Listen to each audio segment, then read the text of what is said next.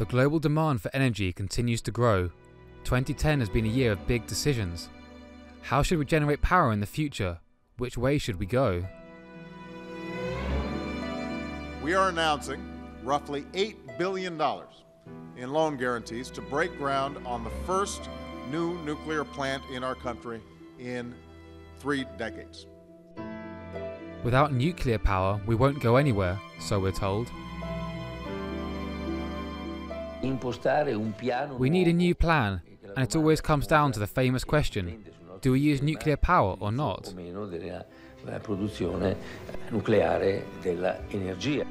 In Germany, the answer is a clear yes, and the phasing out of nuclear energy has been pushed back by 12 years. We do the people no favours if we pretend to no longer need nuclear power plants and for ideological reasons switch them off. That's not our approach. The German approach is part of a worldwide trend. Currently there are 60 new reactors under construction. According to conservative estimates, more than 3 times as many will be added again in the next 20 years. Today's nuclear power is supposedly environmentally friendly. In promotional videos we are told that reactors produce no greenhouse gases.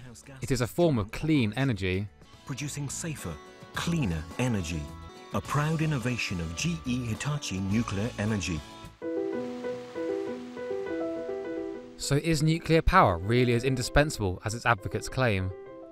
At the International Atomic Energy Agency in Vienna, the annual general meeting is taking place. 151 nations are represented here.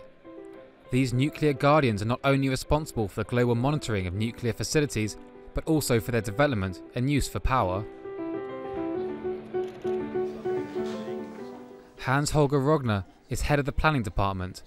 He believes that nuclear power is not required to fill the gap.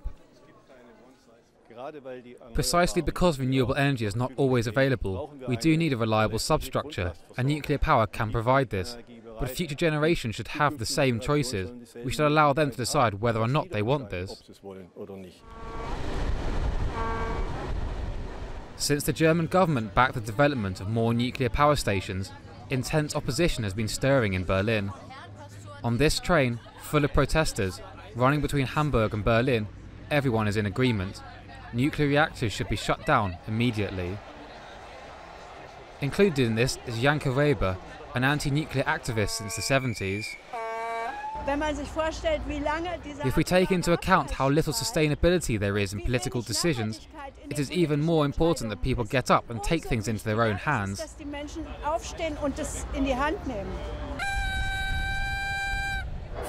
Before it was, I'm against this, I go and demonstrate. And now they say, it should burn, so it burns. Berlin is holding the biggest anti-nuclear demonstration for the last 30 years. The people feel incapacitated by the latest energy policies. There are more than 100,000 opponents of nuclear power here, as many as in the heyday of the anti-nuclear movement of the 70s. At that time, the protest was against radioactive waste, which will burden mankind for hundreds of thousands of years. Greenpeace first drew the world's attention to radioactive barrels being thrown overboard at sea.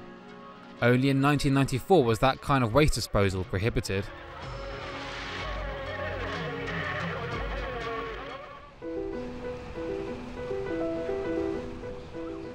The government in Berlin made an unpopular decision in lengthening the terms of its nuclear program. It is clear that the majority of Germans do not want nuclear energy. Hermann Scheer is chairman of the World Council for Renewable Energy. He claims that public interest was sold to the nuclear lobby. Nuclear energy is free from liability obligations practically everywhere, even though it poses the largest technical risk and leaves a 100,000-year disposal problem. The considerable cost besides that is that it is extremely fragile and cannot be made safe.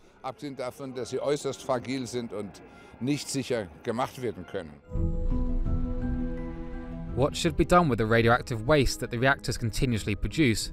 To date, there is no solution. Worldwide, research is being carried out to find an answer. Wenn es jetzt zu leichten Druckerscheinungen auf den Ohren kommt, einfach Nase zuhalten, schlucken oder was erzählen. The salt mines in Gorleben in northern Germany. Here the shining waste could be buried forever. This October the investigation is continuing after a 10-year hiatus.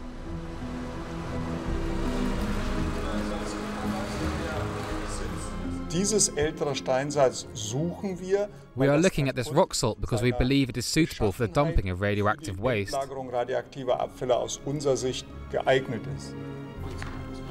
decontaminated fuel rods would be stored deep under the earth. The radiation would not be able to reach the outside. Geologists must certify that the salt will still be dry in a million years' time, so that as long as it is contaminated with radioactive waste, it will not pose a threat. A security guarantee for a million years? It is a difficult prospect to conceive. We need a wide database in order to create models, so that we can make a prediction on the next million years.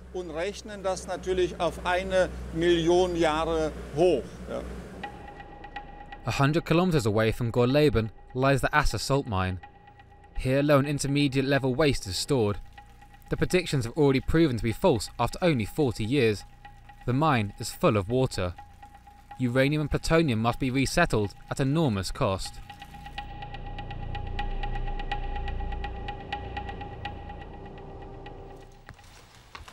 Nuclear power opponent Janke Weber lives in the vicinity of this mine. She is appalled that we should trust experts when the current technology obviously does not have a grip on the subject.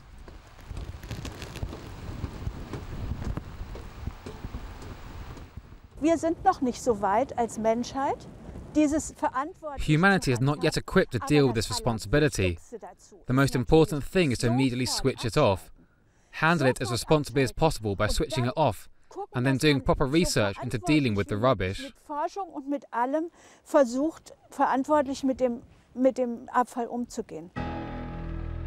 The potential repository in Gorleben has divided Germany for over 30 years.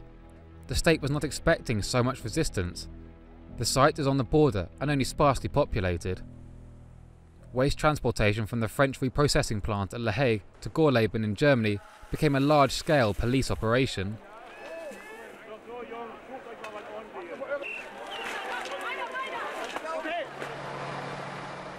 To date, the spent fuel is delivered in Castor, which should provide a shield to the outward radiation. Then they are kept in temporary storage facilities above ground in Gorleben. When they will reach their final destination, so far no one knows. In this video model it looks all very simple. The waste is isolated and deposited for a million years in salt mines underground. But will generations after us know where it is stored? How does one mark a radioactive repository for eternity?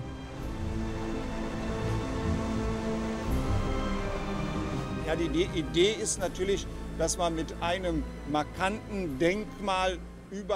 idea is to build a striking monument over the site. However, we also need to build material that doesn't crumble after 100 or 200 years. It must have the longevity to survive several millenniums. And it is such monuments and such materials that we are currently discussing. Über mehrere Jahrtausende noch erhalten bleiben. Und solche Denkmäler und solche Materialien geht es in der Diskussion.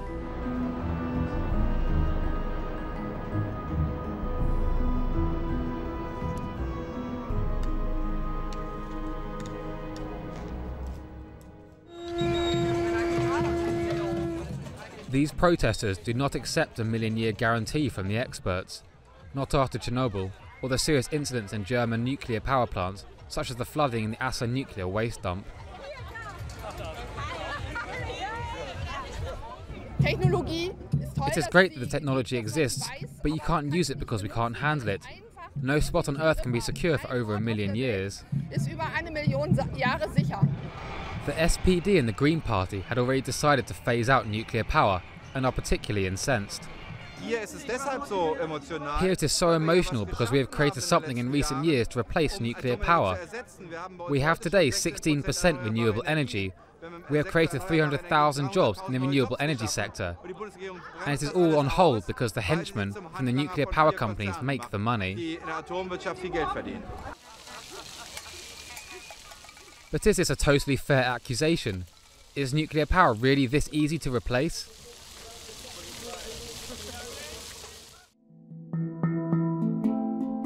In Morocco, the sun is stronger than anywhere in Europe. Could this area along the Algerian border provide the solution to Europe's increasing hunger for energy?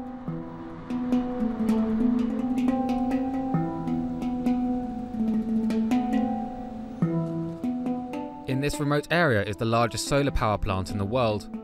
Solar power travels from here in North Africa to households all over Europe. Yet it is still in the testing phase. The plant is the pride of the country and heavily guarded.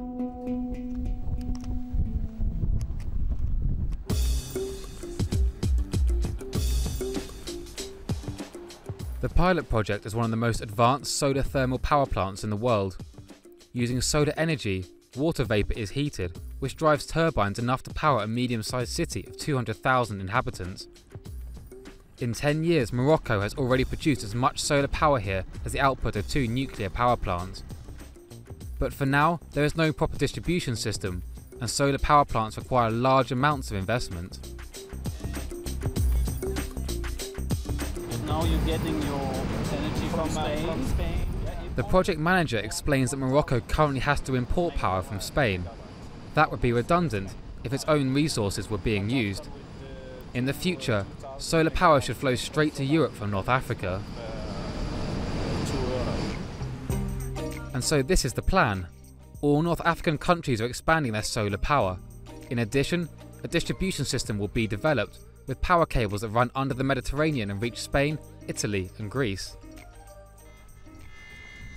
How realistic is such a project? It would mostly be Morocco that would benefit from solar power at first, with a growing appetite for energy there. However, there will be more than enough left for Europe, says the officer in charge. Yes. We used to sell the sun for tourism. Okay? Now we can sell our sun for producing energy.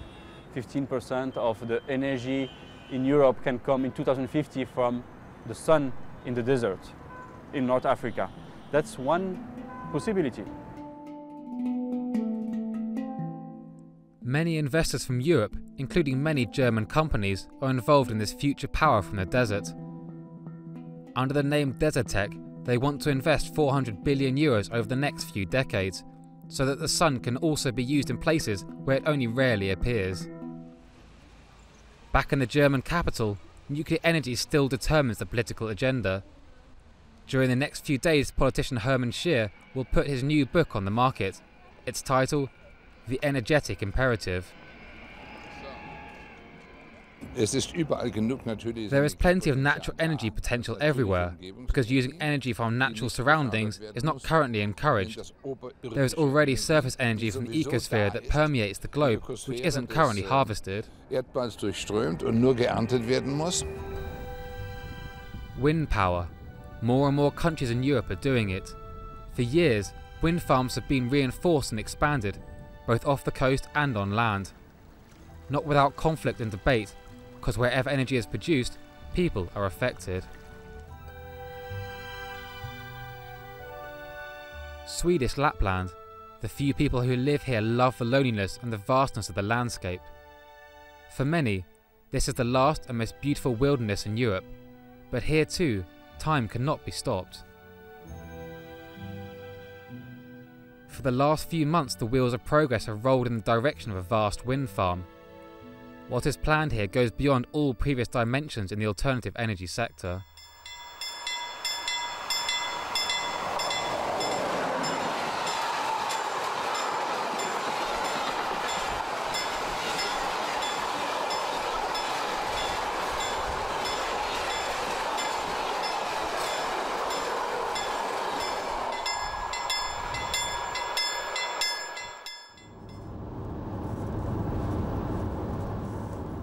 Where trees now stand, a forest of wind turbines is to be built. 1,100 such plants would generate as much energy as 4 nuclear power plants. In 10 years there should be more wind turbines than people here, covering an area roughly the size of Vienna. Not everyone likes this dramatic intervention into nature. But the wind farm project will also create several hundred jobs. Sweden so far produces most of its electricity through nuclear reactors and hydroelectric power plants.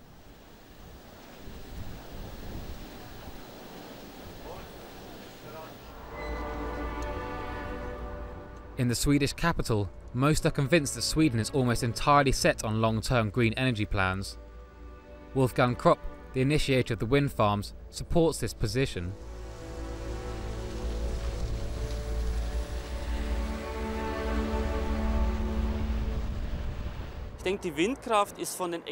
From the existing energy sources, I think wind is the cheapest and has the largest potential, so the wind will prevail.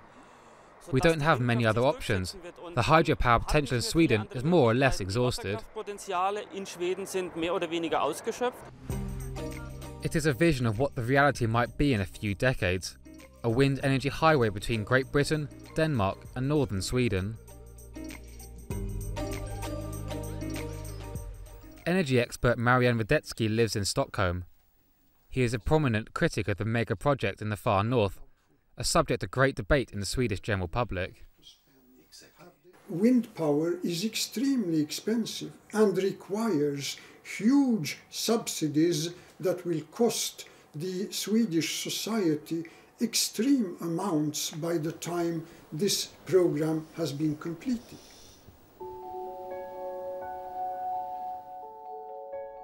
Energy creates high operating costs, the highest being where old nuclear power plants must be disposed of. Here in Lubmin, high in the north of East Germany, was once the largest nuclear power plant in the GDR.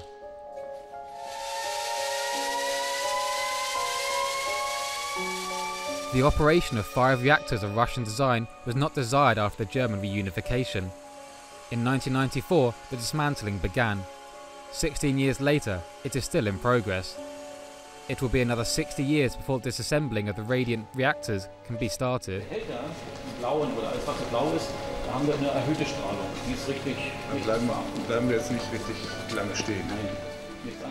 In Germany, the Russian company that designed the reactors is considered unsafe. Ich denke, die Zeit ist vorbei. Natürlich, 1990 hätte ich sicherlich ein langes Plädoyer. There was a long-held plea for retrofitting individual blocks, and of course to do that around a joint operation. But from the current point of view, there's too much history. Weiteren Betrieb durchzuführen. Aber aus heutiger Sicht ist es Geschichte. The disposal of old nuclear power plants is costly and complicated. The cost of scrapping a reactor block is about 600 million euros, and it is the taxpayer carrying the costs. Vielen Dank. Keine Kontamination.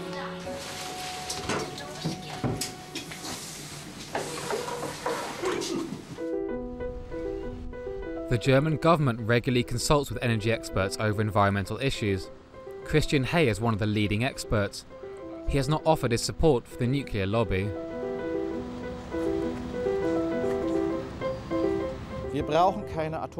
We need no nuclear energy beyond 2040, as long as the lengthened term runs until then. We have predicted that the growth of the renewable energy sector is so strong that in the course of the next decade, all nuclear power stations can easily be substituted with renewable energy.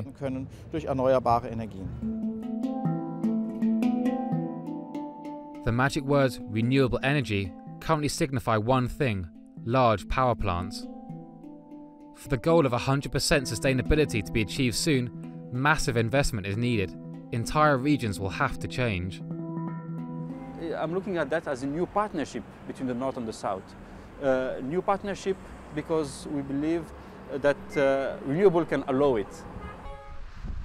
In the Moroccan capital Rabat, the transformation is already visible.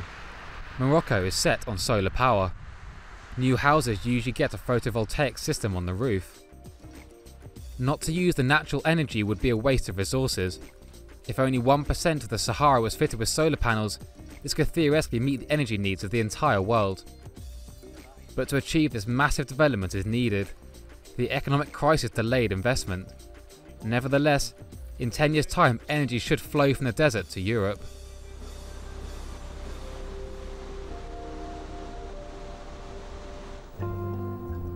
Wind energy is not without its pitfalls.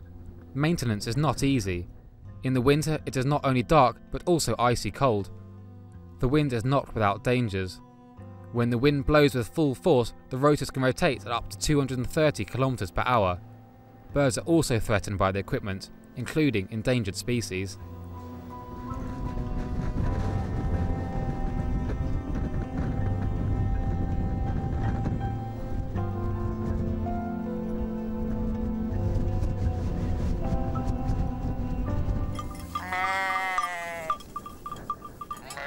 How do the locals judge the proposed wind farm, which will sit on their doorstep? Biofarmers Anne Helen and Tord are pragmatic about the industrialised south of Sweden, sourcing their energy from here.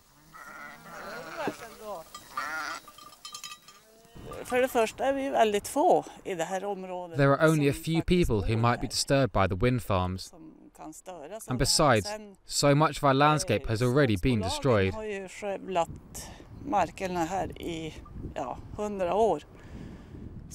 It is not like before.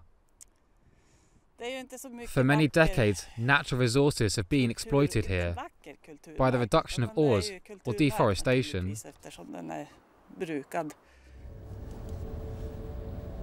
Many more of these corridors will eat into the forest until the wind farm is completed.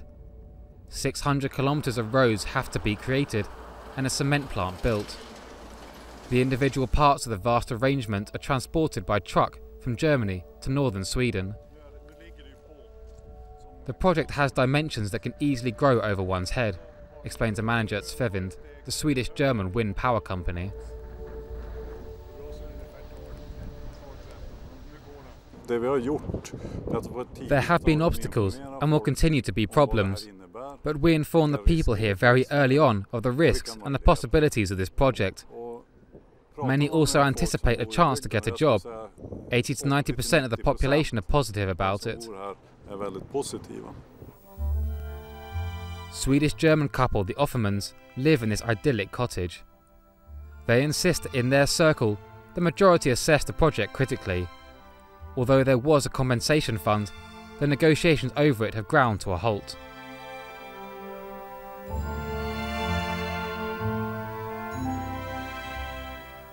We have loved the nature and the silence, but everything has changed completely. 400 wind power plants being created here all around us, 200 meters high. We are the ones who are most affected.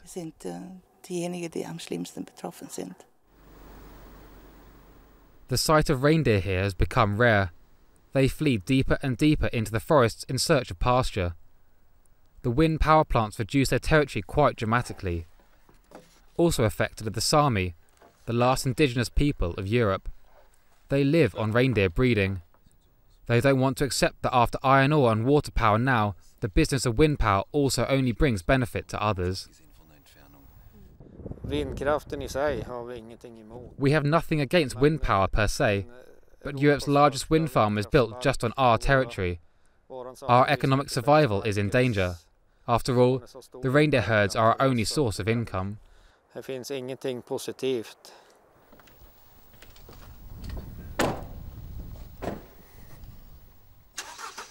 energy demand in Europe has its price. The Sami population is still waiting for a binding offer on its financial compensation.